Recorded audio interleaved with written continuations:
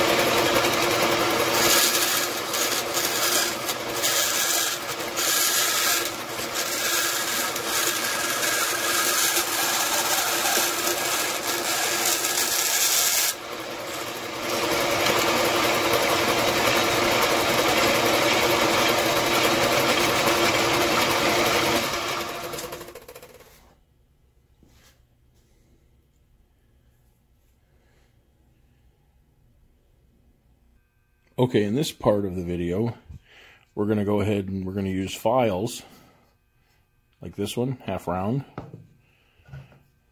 this one, medium bastard file, and this one, which is a large rat tail file.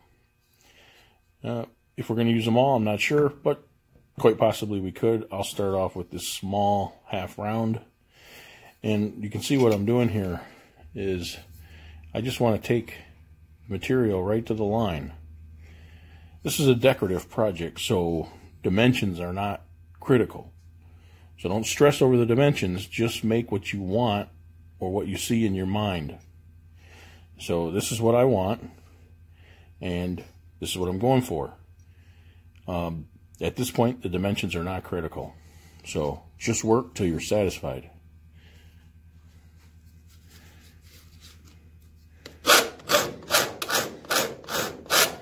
Oh, this is a very slow, tedious process. Give you tips on what I'm doing. You can see I have a second board here, only because I have screws in the top of this piece here that's on top of my cabinet. And what you want to do is you want to keep it as close to the edge as possible. You don't want it hanging over here because then you'll bend it as you're filing it. But if you keep it here, you'll have good support while you file and bring it to the line. And that's really all that's to it. You just work slow and tedious and get it nice and smooth. Once we get this smooth, then we'll change our direction of file so that way it's kind of true as it follows the shape of this. But right now all we're trying to do is file to the line, and then we'll move on.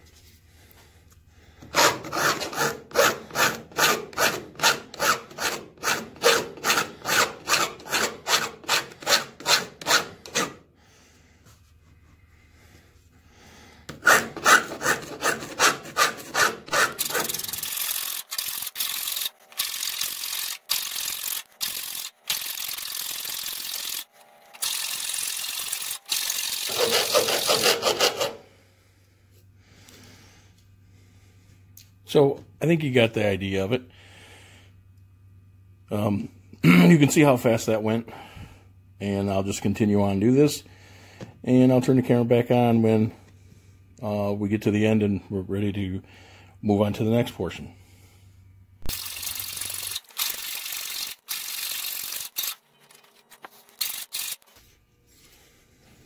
Now for truing this up, you just kind of take the file and you just work it along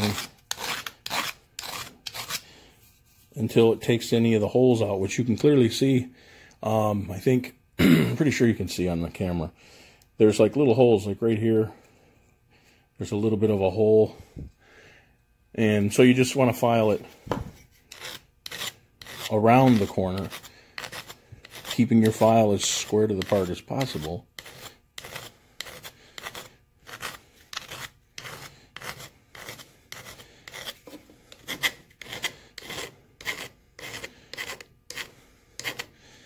And you could put this in a vise if you want. You could hold it this way in a vise, but if you've done it enough, you know you can brace the part pretty well in your hand.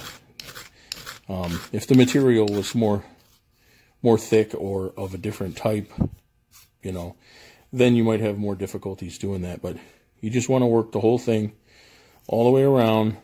So here's another little area.